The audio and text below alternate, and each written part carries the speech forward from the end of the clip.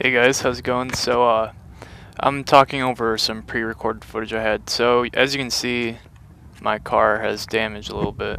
I bought it like this, so it's whatever. So I'm taking this clear nail polish, and it actually gets rid of these white scratches that you can see here.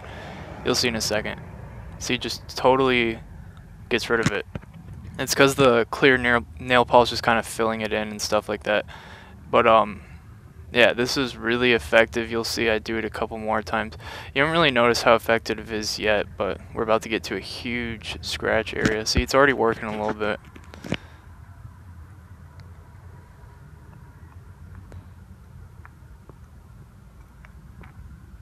Alright, watch this.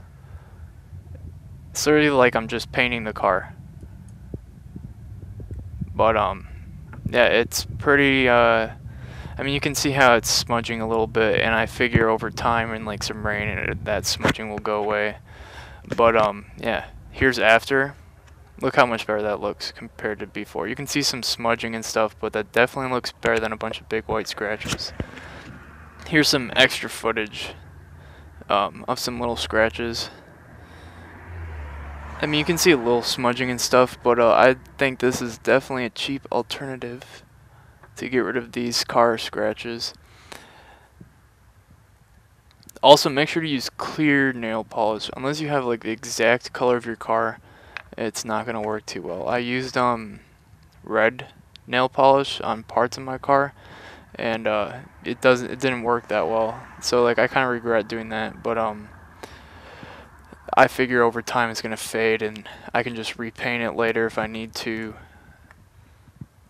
But yeah, if you have a car with these little white scratches on from like, you know, like debris or keys or just anything of that nature, definitely try this because it doesn't hurt your paint in any way. I mean, it's just some temporary solution. And I mean, I don't know how long it's gonna last, but I figure I'll just repaint it if I ever need to. I mean, it's not that big of a deal, just repaint it. But you'll see in a second here, I can't paint over those deep scratches. You see how it doesn't do anything there?